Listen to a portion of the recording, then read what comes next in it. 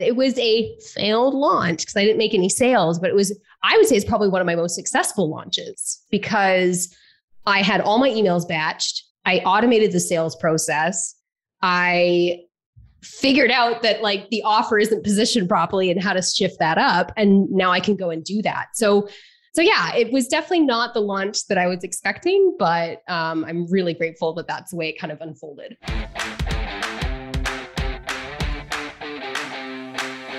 Hey, my friend, welcome to the Art of Online Business podcast. My name is Rick Mulready, and I'm an online business coach. I'm an ads expert, and most importantly, I'm a dad. And this show is where we help established online course creators and coaches create more profit, more impact with less hustle. All right, let's get into it. All right. What's up, my friends? Welcome back to the show. Thank you so much for tuning in, as always. Hopefully you can tell my voice today that I'm so excited about my guest today and next week, actually, because this is a part one. And by the way, we're continuing our membership series here on the podcast. And today we're talking about how to reduce churn and increase retention.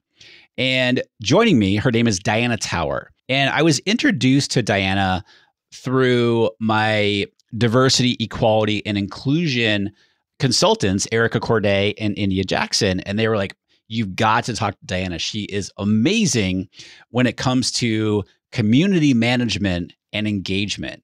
And so she's a membership community strategist. And Diana specializes in teaching you or your community manager, this is really cool, how to keep members engaged, how to reduce churn, and foster a community where people just simply love being a part of it.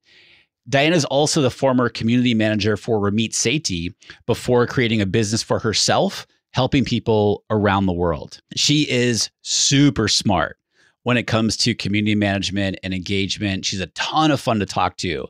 And we ended up talking in this initial interview for about an hour and 20 minutes. And I was just taking notes constantly while we were chatting. And we got to the end, I was like, holy cow, this is chock full of tactical things, tactical strategies that you can go and implement right away.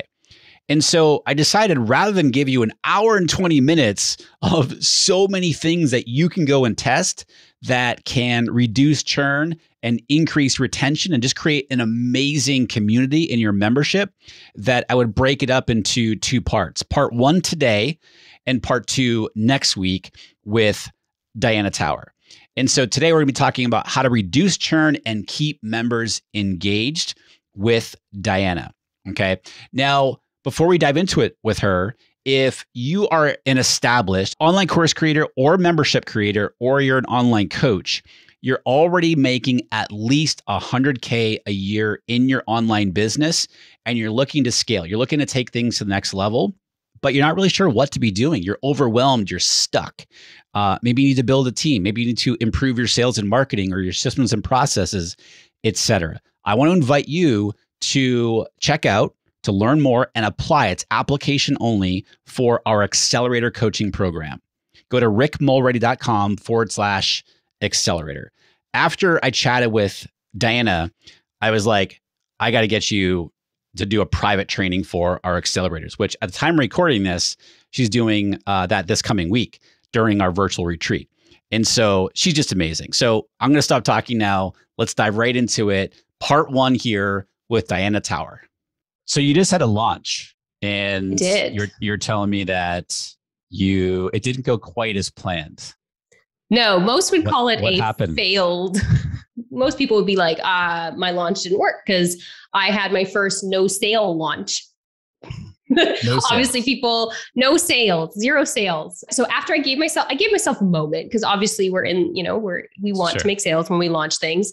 But after that moment, I went into curiosity mode to figure out like, okay, why? Like, why didn't anybody buy?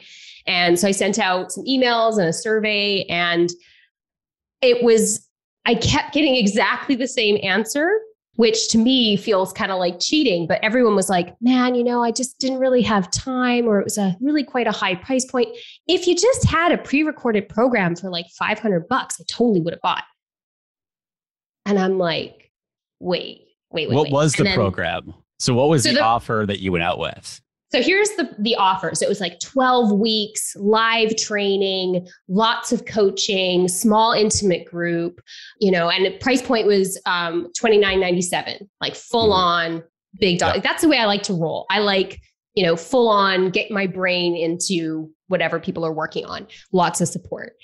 And like for community management training. So for memberships, right? So you've got this paid membership. You're either the host that's doing things, wearing all the hats yourself, and you want to do it more strategically, or you want to train your VA or your community manager team member to do that for you.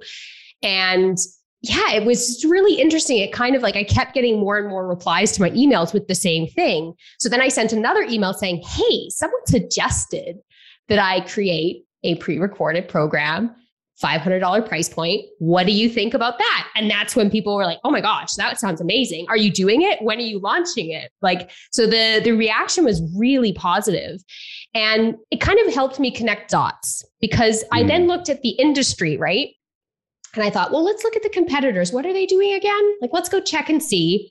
It's all pre-recorded, price points $500 to $750. I'm like, what the heck? Why was I trying to go this way when this is the ecosystem that I was in? And so like I said, it was a failed launch because I didn't make any sales, but I would say it's probably one of my most successful launches because I had all my emails batched. I automated the sales process.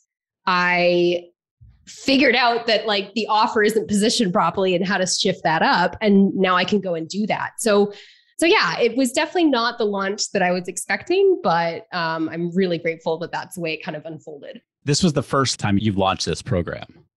No, this is the fourth time I've done this program. So it's always been live and it's sort of, I've been doing it with live groups. And so I launched it probably 2 or 3 years ago. Then I did another group and I was consistently getting about 10 people because my audience is quite small. And it just, every time I was doing it, I was getting more feedback. It was really interesting because the feedback I was getting was that they wanted more implementation. They wanted more support. So I kept expanding the program and increasing the price. And so then with this last, what was it? Before it was 8 weeks. And then I shifted it to 12. And then that was kind of, I guess, the breaking point where people were like, it's not meeting their needs. So it's been really interesting. But of course, right now I'm sitting here thinking I have the program.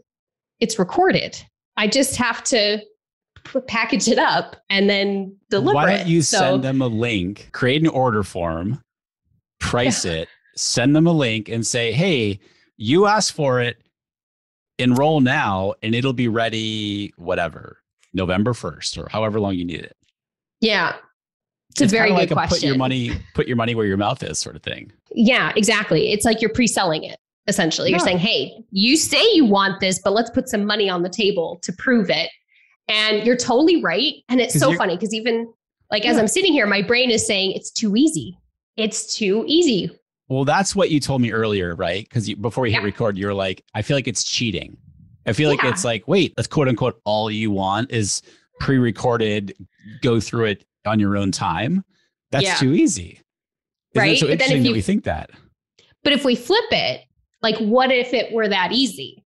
What if that's all they really want? They want the training so they can watch it whenever the hell they want.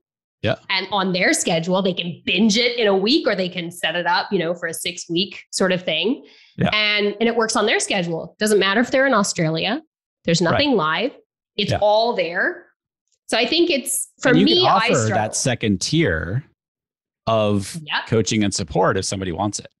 Well, here's the idea. So this snowballed. I was like, this kind of has shifted my whole business model. So I'm like, okay, well, if I have the $500 course, I could then have a coaching membership on the back end where it's like, hey, do you want to have monthly coaching with me? Boom, join the membership, right? Yeah. So it feels like I said, it was just really, really a learning launch. So if you're not, winning, you're learning, right? It's like that expression, and so I really feel learn a lot. All right. So when is the link going to go out? When I are you will going to send it? Yeah. When are you going to create it? When are you going to send it out? Well, And when are you see. going to have the videos ready? We're recording this the first week of October. Right. People love when I put them on the spot. I know, right? Well, let's see. So everything is recorded. It's all in the hub. I'm just splicing it up. So, I mean, where are we? We're in mid-October. I could probably get this done for like beginning of November and like send it out to my list and say, hey, but I can actually, no, I think the link to actually pre-buy, notice what I did there? I was like, no, I'll sell it later. Today's Wednesday. This can be done by Friday. That is true. That is true. And I already technically have the Thrivecart page made. It's already done. There's zero excuse. Just say, hey, I listened to your feedback. So I'm in the process now of just organizing the videos in a better way for you. Here's the link as soon as it's ready, which is going to be this time. Grab your spot now. Boom. I'm just going to take that, transcribe it, put it in my email. Now you're going to have with this recording here. Now you're going to have a membership on the back end of it. That's coaching. I love the idea. Do you know how to manage that community from a community management perspective? Well, here's the fun part is that so right now I actually technically I have a mastermind. So for my previous versions of the UniU, the program, I launched the mastermind. So it's a high-end mastermind. It's a smaller group. And so there is community there. I will say that community it's much harder to do when it's your own. And I think that this is what actually most of my clients run into. So like when you're the membership owner and you're trying to manage it and wear all the hats, you start to overthink a lot of things. And you're trying to balance. So I talk about like coaching versus community. So this idea that answering questions does not foster connection and community. Okay. Answering questions is coaching. And so this idea that when you're the host, you feel obligated to answer questions because you're usually the expert or you're the person that's in there that has the knowledge. And so it can be really hard to balance those hats and to find a way like, how do I show up as the host and answer questions and coach versus how do I show up as, a community manager and facilitate the connection between other members? So if I take myself out of this and I pretend I'm talking about somebody else, it's so much easier, right? I didn't know I was actually kind of jokingly asking you that question, kind of. Oh, were you joking? Because this is your expertise and exactly what we're going to be talking about here today. But I'm so glad you bring this up because so many of us take on that role of, oh, I have this community, I have this membership. I don't have a separate quote unquote community manager. How do I? It's really hard. Yeah. How do I do that? Yeah, it's really hard. And I can speak from personal experience, even for myself. Like usually I've been the community manager for other people. So I was the community manager for Ramit Sethi and his coaching membership. I've supported other community managers. So when it's somebody else's baby, it's much easier to really focus in and put blinders on and focus on community and connection. But when you're the host and you're thinking about everything and you're thinking about your bottom line and you're thinking about all the things and somebody asks a question, your knee-jerk reaction is to jump in there and answer it. And as a community manager, you shouldn't be doing that. You should be looking to foster connections with other members, helping other members jump in and support other members and facilitating connections and this sort of thing. And so it's something that I talk about in my program is boundaries. So like taking a step back and actually figuring out like, how do you want to show up in your community? Do you want to be in there every day? Do you want to be on the weekends, in the evenings? Like having some structure, having some boundaries to when you're showing up, but also how. Like, do you want to, for example, if you're in a Facebook group, do you want to host a Facebook Live once a week and answer questions? Do you want to sprinkle knowledge in the comments? Do you want to not be in there at all? Like, these are all questions that people don't really ask themselves. They sort of, like you said, they just jump in. They're like, okay, cool. I've got a membership. I've got to have a community because people, they come for the content, they stay for the community, but like engage, like do your thing. People just sort of think that people are going to engage and do their own thing. And it can be incredibly frustrating and really draining when things aren't working. So when things are a little bit quiet, or you're always jumping in and you feel like the engine, but then you don't really know what else you should be doing. There's so much there I want to unpack, because this is what you just described is so common for so many people. And I've gone through this myself in the past as well. It's just like we have this community, we have this membership, if you will, and we feel like our members are expecting us, meaning the creator, the leader, quote unquote, to be the one answering the questions. And we almost feel this pressure of somebody asked a question and, I have to jump right in and get back to them. Otherwise, they're going to be unhappy and then leave. Right. Right. So how do we, instead of that, what kind of mindset should we kind of begin to create for ourselves to have a different approach, so that we're not like, oh my God, they're going to leave if I don't do this? Yeah. Well, what I would do first is I would take a step back and I would actually look at the expectations that you're setting. So what expectations do your members have when they join? And so like so we talk about onboarding as well. So onboarding is super important because you're setting up the expectations, right? Like what's going to happen here? What's going to go on in this community?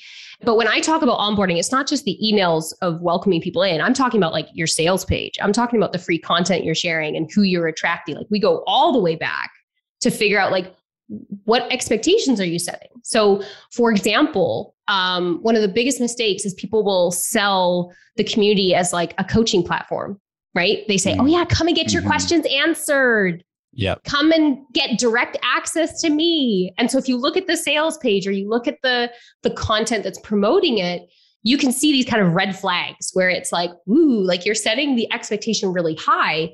Whereas you can simply switch that out and say, join this amazing space to connect with peers or support one another and not be alone. Like you want to put the positioning or the focus on something that's not, come and get direct access to me.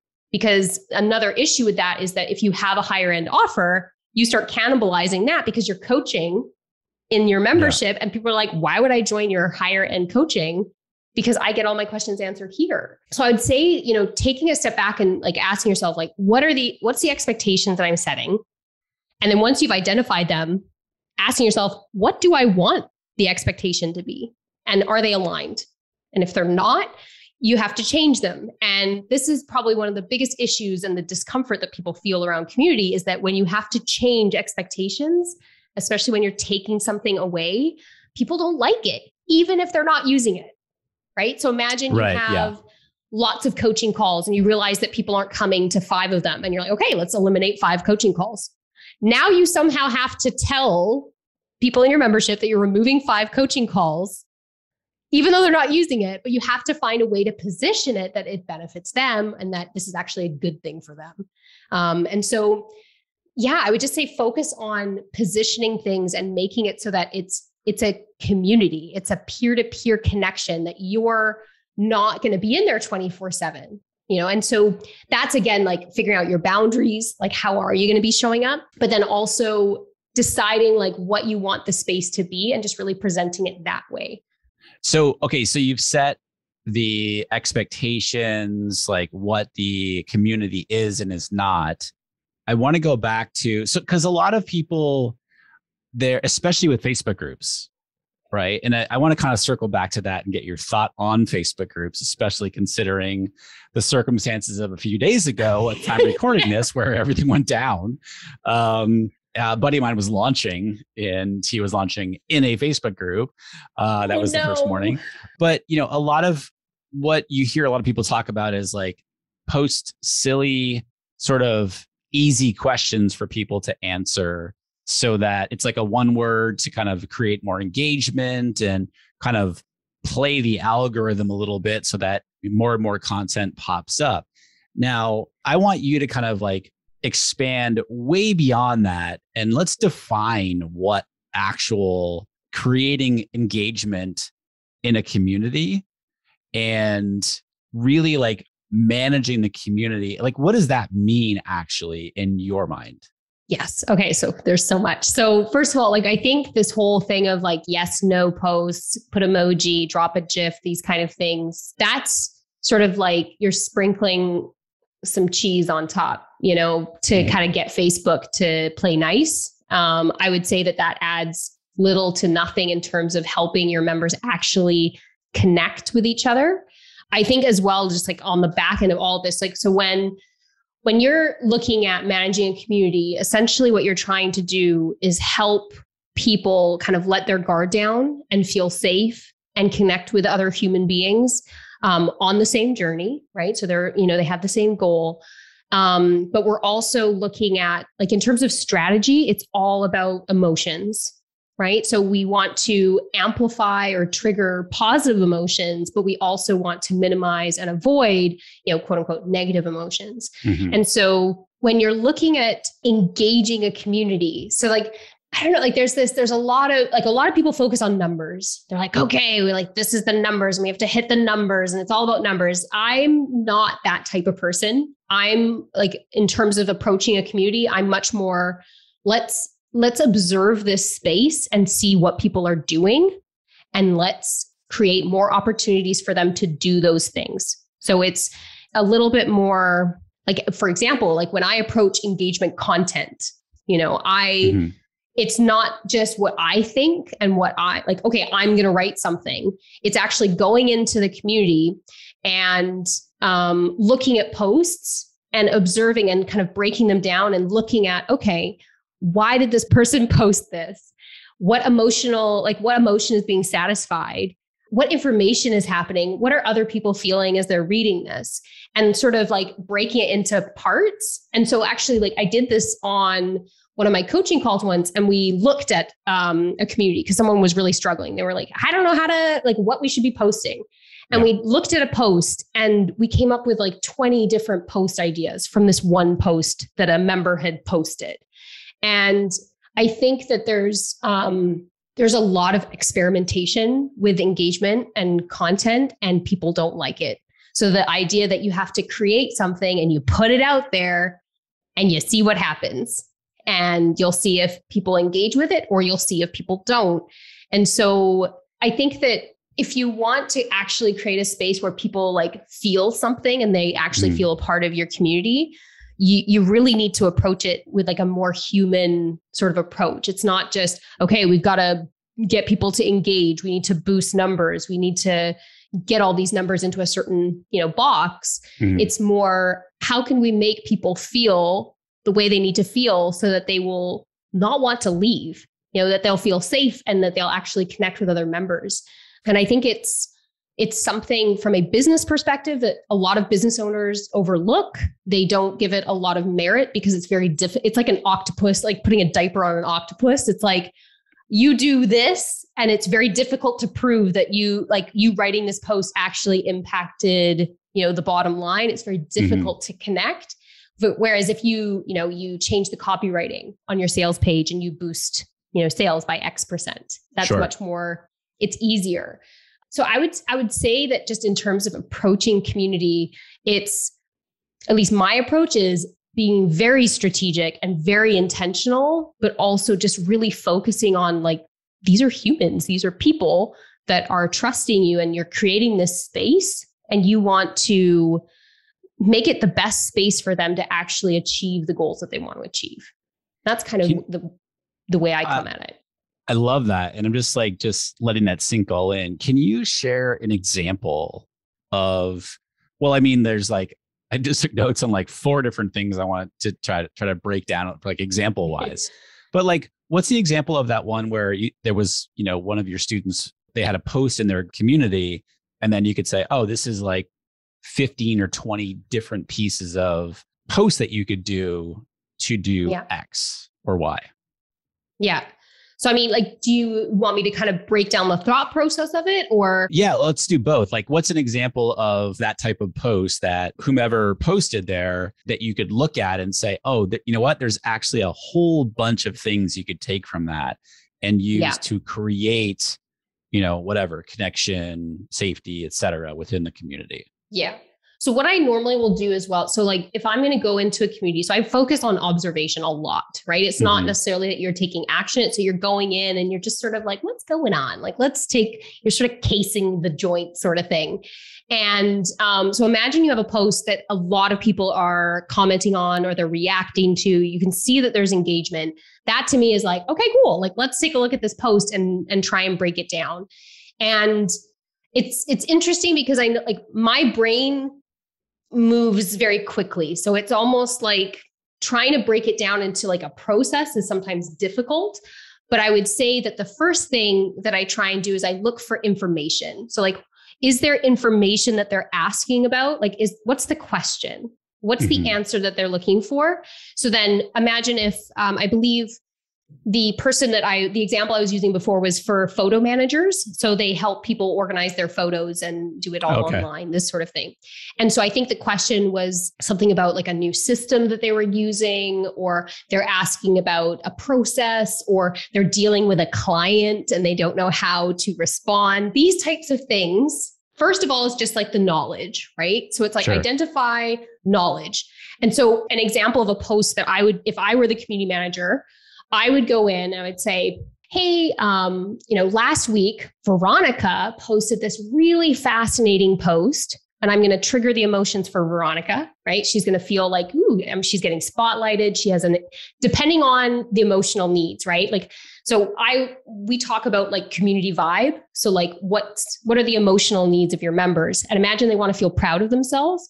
So I would trigger that a little bit and make her feel proud. Like, okay, Veronica asked an amazing question last week, and I would talk about it a little bit, and then I might share some information. So it's like, she asked this really specific question. And so now here's the thing, my knee-jerk reaction would be to coach, right? To answer the question, to like provide the information, but that's not the point. The point is to facilitate conversation. So take a step back and say, okay, maybe there are 3 people that have had this situation happen before. You can tag them in, and you're going to be making them feel pretty amazing. Like, hey, I want your perspective, right? Like you experienced this before. Wow, you remember that, right? So those people are going to feel certain things, and you're facilitating the conversation. Now, you obviously can sprinkle in your own 2 cents, but the purpose of the post is to get people talking about that in another post. And then also what's happening is you'll have witnesses, right? The other members that are seeing, oh, like Dinah's paying attention, or the team is paying attention to when these people post. And then she's pulling in all these other people. Like, I want to feel special, or I want to be recognized. So then you're going to be encouraging people to perform those actions, posting, answering questions, sharing experiences. And so that would be just one example in terms of a post that's related to information. The other really big thing that I look at is for like shares. So when somebody shares something, especially when it's really hard or embarrassing, or there's any strong emotion, what I would do in that case is I would then again highlight that person, really like congratulate them or thank them. Like say, last week, Jason, he shared that he was struggling with clients, with the photo manager clients, and he had this conversation and he shared it here. Here's a link. 3 people jumped in and offered some really great advice. Boom, boom, boom, triggering those people as well. Maybe you missed that post, but let's have a discussion. Let's talk about, when was a situation where you felt frustrated or unheard, or whatever the kind of the emotional side of it is. Again, encouraging people to share and open up, because it's not just the people that are sharing and engaging that you're influencing. It's also people that are reading. And they're saying, oh my gosh, like, Rick had the same experience that I had. So even though they're not engaging, it's not measurable, it's not in the numbers, they're having an experience and they're realizing, wow, I really connect with Rick. And they don't do anything. And maybe the next time you post, they might reply, or they tag you in because they know you've had that experience. So I would say it's like, from my approach, at least, it's very like organic. It's in the moment. It's like, this is what's happening. What's the emotion, or what's the information, or what's the common sort of thread that other people can then share or help? This is the other thing too, giving the opportunity for other members to help. So imagine there's like a post and somebody is struggling and maybe they're getting some advice, but maybe they're not really getting a lot of advice. You can then create a new post and say, hey, John just posted yesterday about this situation and it's really difficult. And I know that he's not alone. Like more people have experienced this. I remember tagging in other people, right? But then also inviting other people to share, be like, what would you do? So even if the person hasn't experienced it, what would you do if you were John? How would you handle this situation? And so here's the thing, though, even as I say this, it's like, yeah, but Diana, that's like work. You're asking people to like share a lot and write a lot. And like, you should just go with yes and no. Here's the thing. When you go with yes and no, nobody gives a crap, right? Yeah. It's like, yes, no, move on. But when somebody shares something personal, something that's hurt or something that's like really inspired them, like that's when people start to feel like, ooh, maybe I can do that too. Maybe I can share. Maybe I can like feel open and safe enough to be in this space. And so I think like that's kind of what I do. And then on the flip side, like entertainment and fun, like if you see inside jokes that happen or somebody makes like, you know, a funny joke or something comes up, like play on that, pull that stuff out. Like when people call themselves different things, right? So if you have a group photo managers and I don't know, you call yourselves like the clickers, I don't know, there's something like, you know, like a cool name. Yeah. Like lean into it and use that because it's like an identity. They can be like, oh yeah, like we're the clickers is not a good example, but like, I was like, oh, let it go. That was right off top of your head. Okay, we'll get it. So I'm like sitting here. This fascinates me, right? Like this conversation, I'm so interested in it because I consider myself, I've never been good at it, that as this sort of thing, right? And I have people on the team, obviously, to help with this, but one of the questions I was going to ask you, I think you've already answered, is that how do we create that safety, that safe feeling? But you're doing that through everything that you just described. It's kind of like a benefit, if you will, or a side effect, if you will, of the types of things that you were just talking about.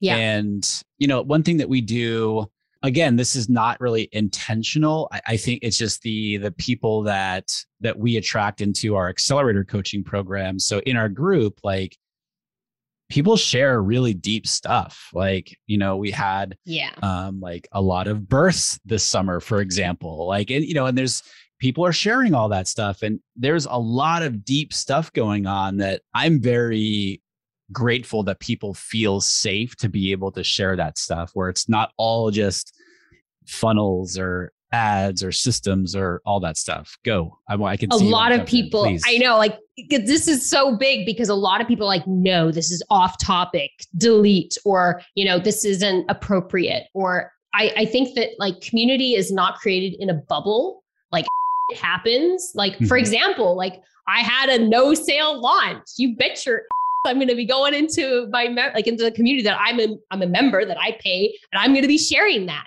Why? Yeah. Because it's therapeutic and helpful for me. I can process it, but also it gives other people permission to not feel like crap when they have a no sale launch. And it's like that. I think there's something about empowering people to help other people just by sharing.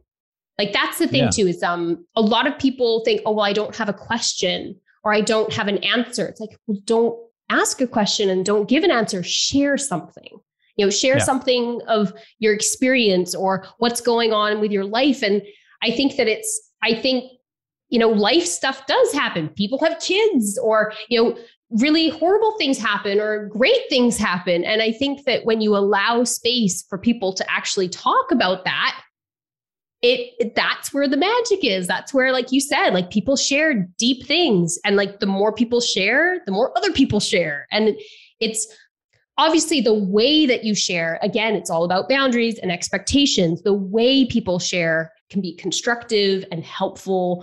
I think that, you know, obviously having some guidelines in terms of like, you know, like if somebody is having a day, like having some guidelines on how they can share that in a way that's going to help them and help other members. Mm-hmm. But I don't think that we should be shutting people down and saying, you can only talk about funnels in this space. Right. Who wants to just talk about funnels all the time? Like, you know, like, yeah. Well, that's the whole thing, right? Because I mean, that's uber important to myself and my team and our business is that like, look, we're building our business around our life, not the other way around. And stuff happens in life where, maybe you got to step away from the business for a month or whatever amount of time because something happened. Yep. And that's okay because things happen. And so if we don't feel like we've created an environment for people to be able to share those types of things, you just mentioned something there as far as setting expectations, but like, what are some other ways that we could do that to be able to create that safe environment, if you will, or show people within our membership or in our community that it's okay to share those types of things? Yeah, I think that, and this, for example, like if your membership is maybe newer, or maybe it's like it's Cricket Town and it's really quiet, and it's probably one of the most painful and frustrating situations where you're like, I just want people to post, and you just desperately want to do things. And so the number one thing we tend to do is we start jumping in and we start doing all the things. And obviously, in some cases, we do need to do that. We need to jumpstart the conversation, but in the way that I was talking about before, not ask me all the questions you want, or, let me help you, like the coaching, right? We try to save people with coaching. And so what I would say is you want to experiment with content. And so obviously if you have a membership and there's content, like people are posting, observe what they're doing and do what I was talking about before, kind of observe and pull it apart. But what happens if they're not posting? Like you're not getting that inspiration. This is the very uncomfortable reality, is that you have to create content and experiment. You have to have a hypothesis that this is going to land, and you put it out there. And if nobody cares, you're like, all right, cool, that didn't work. Move on to something else. And so, I mean, even as I think of that, I would take it the same way as a content strategy for, say, your Instagram or for your blog or whatever it is. You might have different buckets, right? So you might have something that's focusing on how-to, something that's focusing on stories of clients, something that's focusing on wins, or different content buckets or types. And just start testing those, seeing, like, for example, if you spotlight a member, see if that is interesting, if people have questions for other members, or maybe it's sharing something that you've experienced and then trying to connect it to their experience. So for example, myself, in my mastermind, it's a new membership. So I work with established membership owners. So a lot of my experiences it's like, this is new, So you have to look for a way to kind of connect the dots and say, this is what I'm experiencing. Here's a story. And then look for the connection to what they're experiencing. And even something else that has been really helpful as well is just sharing stories of what's going on in your life, but then connecting it to the content or the situations that they're working on is amazing. So like, you're like, I was just at the grocery store and there was this old guy and he was saying, and then suddenly it goes into, this is just exactly what happens when you're selling XYZ. Like, you take real stories, because people actually are like fascinated. They're listening. They're like, stories. And so it's like, I find that like, when I'm out and about, like something will happen, or somebody says something, or I see something, and I suddenly get like, ooh, this could be like a really good, like, for example, I was making homemade bagels the other day. I was I was. Have you ever made homemade bagels? No, it's very impressive. It's very labor intensive. But they're amazing. Definitely worth it. Okay. But I had just boiled them. I was doing the sprinkly, everything bagel thing. And I'm just sprinkling. I'm shaking like nobody's business. And then boom, the lid of the jar falls off and all the bagels go it's just like this. And I'm like, you know what I did? I kept holding it. I grabbed my phone. I took a picture, and I was like, I don't know when I'm going to use this, but this is going to be a story. It's going to be on like either Instagram, or it's going to be in my group. It's going to be something. And it was the funniest thing, because normally I would just be like, oh my God, like it's everywhere. But the first thing I thought was, this is a story and I can use it in a different way. So I think use stories, like the stuff that's happening. Like, I'm sure there's like 5 stories from today in your life that you could connect to help your members. Yeah, that's something that I don't do a very good job at, for sure. And I'm starting. And as soon as you were saying, I'm like, yeah, like I need to start thinking like that more.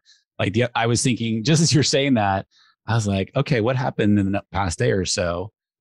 And I was like, oh, we had like an actual thunderstorm here in San Diego the other night.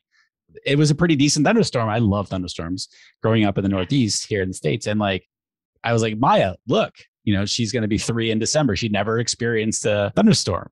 And so I brought her out in the balcony. We have a little balcony on our house, and she was enamored with it because it started to rain really hard.